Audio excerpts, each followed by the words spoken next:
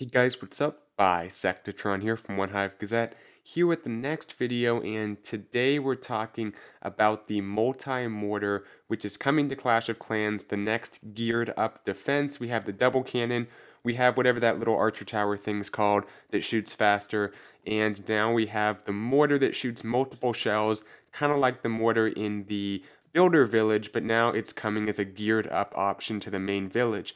So we're going to take a look at some gameplay, talk about how you're going to want to use it. It's for Town Hall 10 and Town Hall 11. Sorry, Town Hall 9s, you won't have the geared up mortar.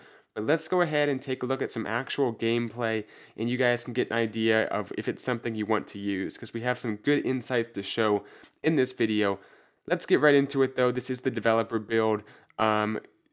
Compare it to the regular mortar. Dropping witches on these collectors on either side, you'll notice it shoots 3 of the fireballs or whatever instead of 1. However, the total damage appears to be the same. And that's a very important thing to point out, is that for both mortars, it's the exact same effect. It's 3 fireballs, but the damage is split up among those 3, making it pretty much the exact same in that scenario.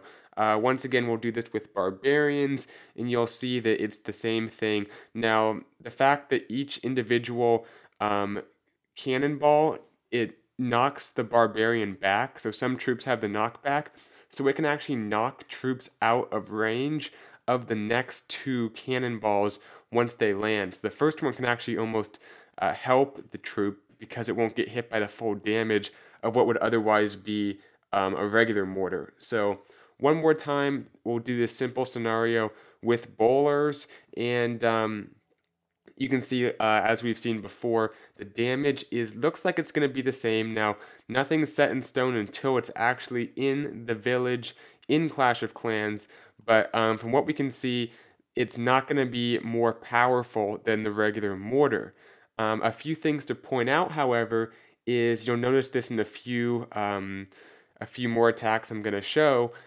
The multi-mortar can adjust its aim. Not all 3 cannonballs get shot. I don't know if cannonball is the right word. Mortar shells is a better way to say it. Not all 3 mortar shells get shot in the same place. If the target's moving, it can follow a target. So that way, troops can't really run away from it. It's much more difficult because it can adjust its aim as the troop moves. Now let's pair it up with a wizard tower against these witches and bowlers, because as I've talked about, the main thing I thought it might be used for is to defend against witch bowler attacks, especially those going around the outside of the base trying to take out the exterior defenses while there's a bowler kill squad in the middle.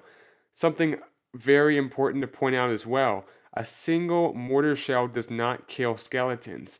When you divide the damage by 3 of the mortar for each of those shots, a single shot will not take out a full health skeleton, and it can push them out of way, like I said, for the remaining mortar shots. You might have seen how some of those skeletons were at like a quarter health. That's because the first mortar shell pushed them away from the remaining mortar shells, allowing them to keep going, which basically means they didn't take any damage, because pretty much anything can one-shot a skeleton, so just lowering it in health really does nothing, making this, in a sense, less effective than the regular mortar. Now let's throw some healers on these bowlers and witches and let them go around the outside, this time with a few more defenses, see how they stack up. The multi-mortar there, you can see adjusting the aim a little bit as the troops move, but really is negligible, pretty much like a regular mortar is. And right now we're seeing regular mortars being used mainly for screwing up pathing of balloons, hogs, making it difficult to target defenses inside the base. You throw them on the outside. It also makes golems walk to locations you want them to go to. So we're seeing it used more to mess up troop pathing than to actually do damage at pretty much Town Hall 9, Town Hall 10, Town Hall 11. A lot of people putting mortars outside their base for good reason. The mortar doesn't do a whole lot of damage, not really an effective defense, and it looks like the multi-mortar is a bit of a bust in the sense that I was hoping it would do more damage. I was hoping each mortar shell would do the same amount of damage as the single mortar shell that the regular one fires.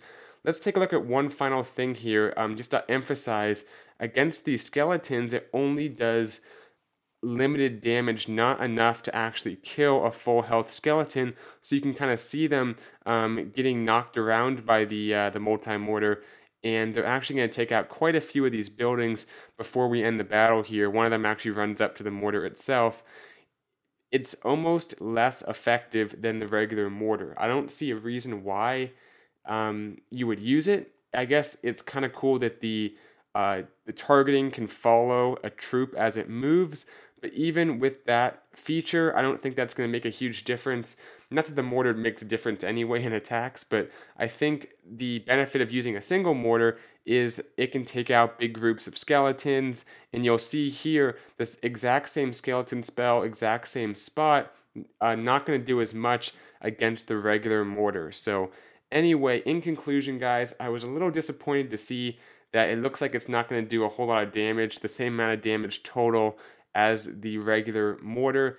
I'd like to see it changed because I think it should be a no-brainer as far as gearing up. I think it would be cool to have one of the mortars do triple the damage of the others and really make it something that you can consider putting in your base like an actual defense, because the mortar unfortunately hasn't been treated that way. So let me know what you think in the comments below. Thanks for watching. I'll see you guys in the next video.